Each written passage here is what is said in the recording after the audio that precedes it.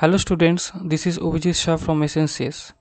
So today we'll discuss about one new geography topic from chapter 4. The name is weathering and soil formation.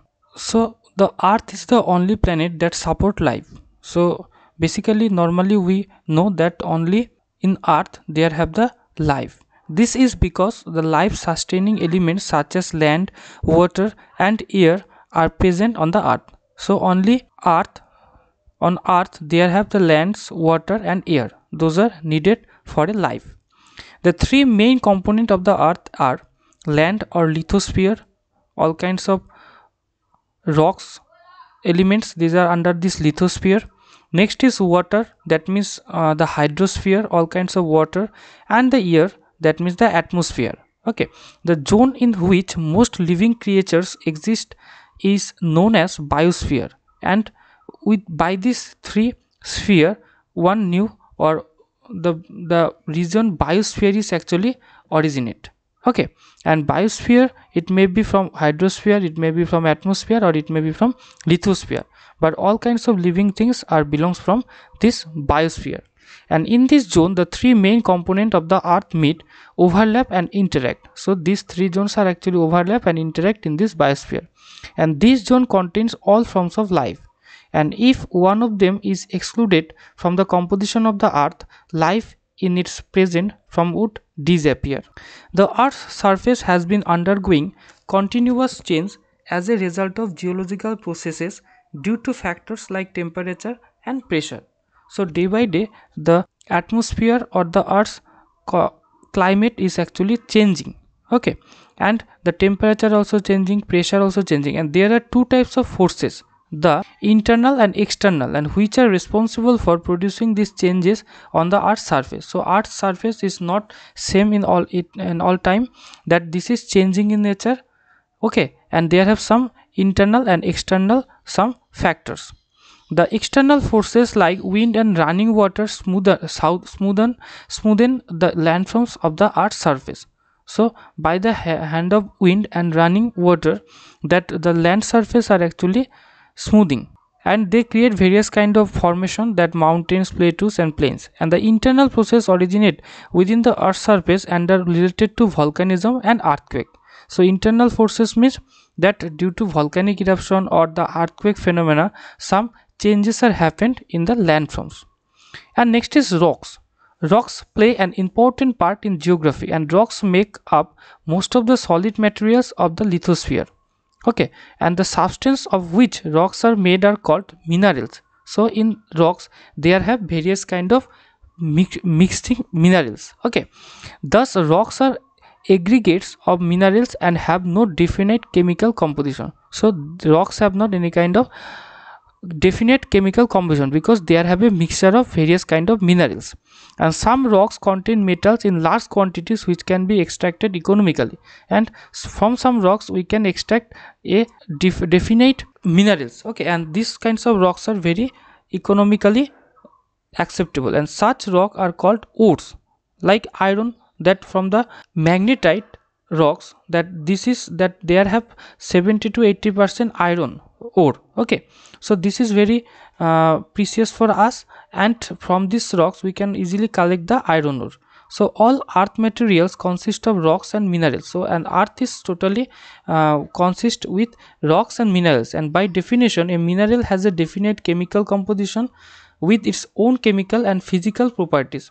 So minerals are actually the chemical composition, and they have some physical and chemical properties like silicates, quartz. These are the minerals, and these minerals also will be placed in a as a pile.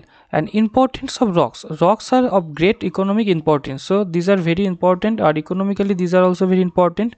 And rocks are used for building material. We use the rocks for construct any kind of buildings, and rocks on disintegration break up into fine particles which form soil. So by some processes soils are also produced from the rocks, and soil is essential for growing crops.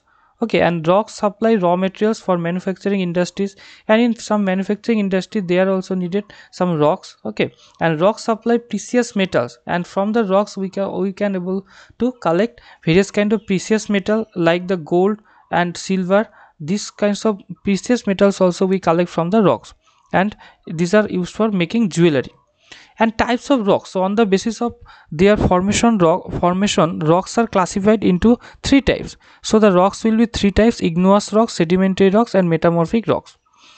What is igneous rocks? That in Latin word ignis means fire. So igneous rocks were formed as the molten magma solidified either inside the earth or on the surface of the earth. So at first the earth also was a hot bowl, okay, and this, when they solidified and cooled down, they at first made the igneous rocks, and from these igneous rocks, that with some processes, the other two type of sorts rocks, that means sedimentary and metamorphic rocks, are formed. So the first or parent rock is igneous rocks, and it is actually formed from the molten magma, okay, and igneous rocks are the parent rock of the other rocks and make up 85% of the earth's crust. So the earth's surface, that means the crust, is made up with these igneous rocks, and the share is 85%, okay. And types of igneous rocks, that igneous rocks may be intrusive and extrusive. So this may be placed in a surface area, or it will be from in a bottom area. And intrusive rocks were formed at some depth in the earth's crust when the molten material, that means the magma, solidified under great pressure, resulting in the formation of rocks like granite. So with some pressure, that this magma, it will be solidified, okay, and they maybe create some rocks. And extrusive rocks were formed by the pouring out of magma, and either through volcanoes and through cracks and crevices. So by the volcanic eruption or by some cracks and crevices, the molten magma, this will be come out into the surface, and after the cooled, they can be made the rocks, okay. And igneous rocks are generally very compact and do not wear out easily, like the basalt, granite, feldspar, pumica. These are the example of igneous rocks, and these are very hard in nature.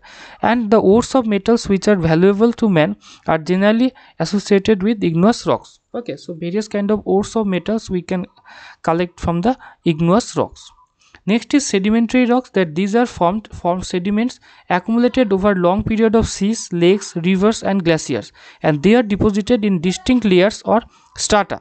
So the sedimentary rocks means they are actually accumulate long over period in sea, lake, or river, okay, and they may contain waste products of older rocks, and which are broken down through the action of various agents of denudation, such as wind, running water, and glacial, okay.